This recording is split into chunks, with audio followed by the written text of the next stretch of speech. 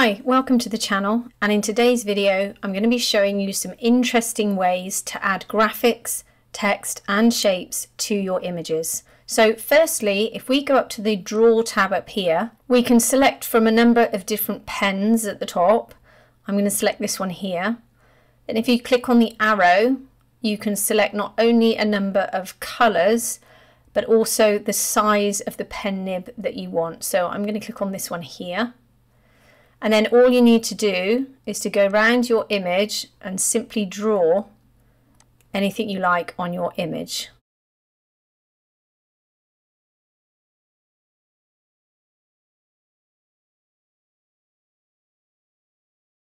And of course you can add some arrows, you can add shapes, and you can add text. Now I'm finding this a lot easier because I have got a pen rather than a mouse. But you can do this with a mouse if you want to. So that's how you just create some hand-drawn text to your images. Now to add some interesting text, I'm going to go to Insert, Text Box, click on the drop down and just select Draw Text Box, click and draw out a text box. Now you can type entire words into this if you want to, but I'm just going to show you something a little bit more interesting. So I'm just going to type a capital S, select it. I'm going to go to the Home tab and I'm going to choose an interesting font from my selection. I'm going to choose this one here, and then I'm going to increase the font size of it with this Increase Font Size tool here. I'm just going to keep clicking until I get the font size I want. And then with this box selected, I'm going to go to Shape Format. I'm going to go to this icon here, which is the outline. There is a black outline to this box, so I'm just going to get rid of it. Go to Shape Fill, I'm going to select No Fill. So now I've just got my letter without a background. And then I'm going to go to the Home tab. I'm going to go to this icon here, which is the font colour. Click on the drop down and select white. Now I can move this anywhere I want to in my image. Then I'm going to copy and paste it. The easiest way to do this is to select it, hold down your Alt or Option key, click and drag, and then just select this text by clicking inside. And then I can actually rotate this text if I want to and just move it wherever I like. I can then once again go up and increase or decrease the font size. And then I'm going to select this text and then I'm going to copy and paste it again. And then this time select the text and then increase the size again. If this happens where you can't quite see it, just move the text box around until you can see your letter. Then for this one, I'm actually going to decrease the transparency of it, which is another little trick you can do. Select it, go to Shape Format. Go over to this Format pane icon here, go to Text Options, and then it's Solid Fill here, which has been selected. Go to Transparency, just click and drag the slider and you can see my letter has now become more transparent. Then I can click and drag out another letter. This one I'm going to change to C, so I'm just going to create the word shock. Then I'm just going to move that one under here. I'm going to grab this one, copy and paste it. And then for this one, I'm going to increase the font size quite big. I forgot to change the letter to the letter K. And then we can move this wherever we like. So you can do some really interesting things with your letters. You can move them around. You don't have to put them all into one text box.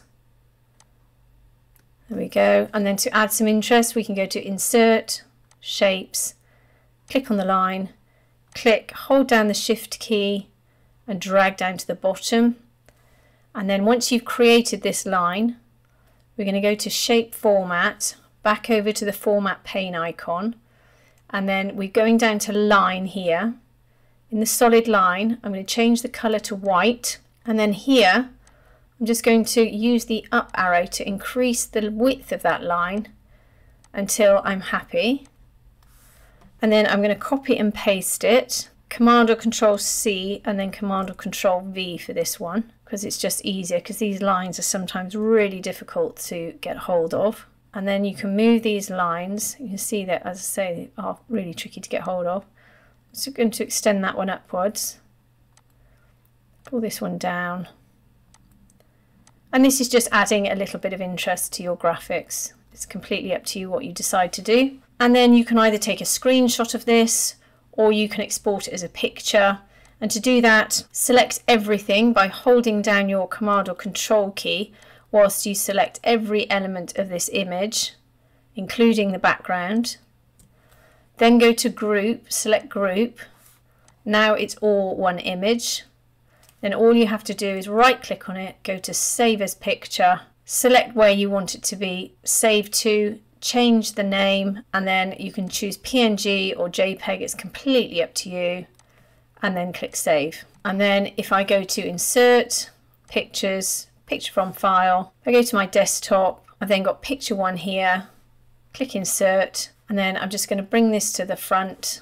Let's go to Wrap Text in front of text. And then you can see I've got that picture here that I can increase and decrease the size of, and it just acts like a completely normal image. You can use that image on websites, on social media, completely up to you. Now I'm just going to show you another little trick which you can use with shapes or icons. So let's go to Insert, Shapes. Let's just click on the square, click and draw out a square. Let's just zoom in. Now this square has, or this rectangle has got a borderline here. I'm just going to take that out. So go to Shape Format, go to the outline and just take off the outline. I'm just going to turn this box white. So we can actually make this box look like it's going behind her head. And the way to do that is make sure it's selected and you're on Shape Format. Go to Edit Shape, go to Edit Points, and you can see we've now got this red line on the outside and these black markers. If you click on these black markers and move them, you can see it's a bit clunky. If it does that, hold down the Alt key and that action will be a lot smoother.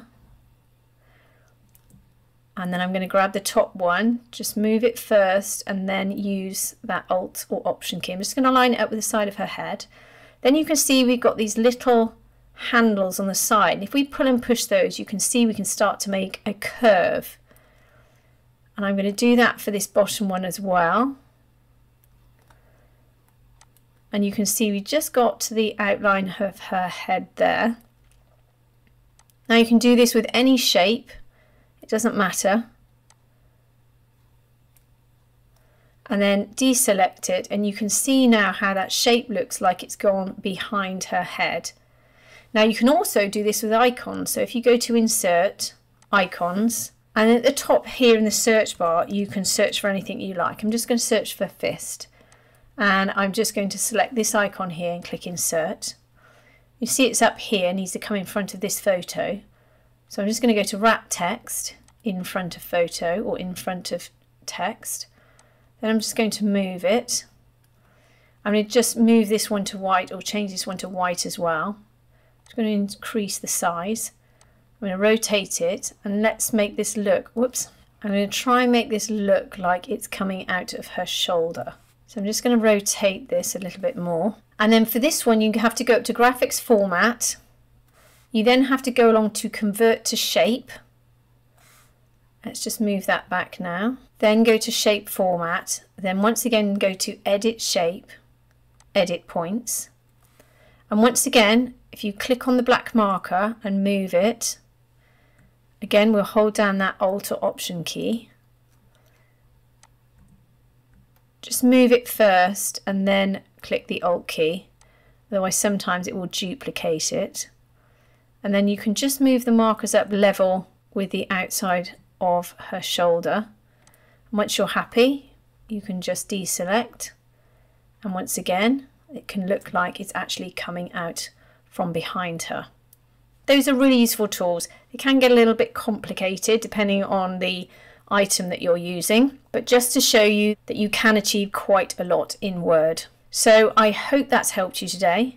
If it has, please like and subscribe and have a great day.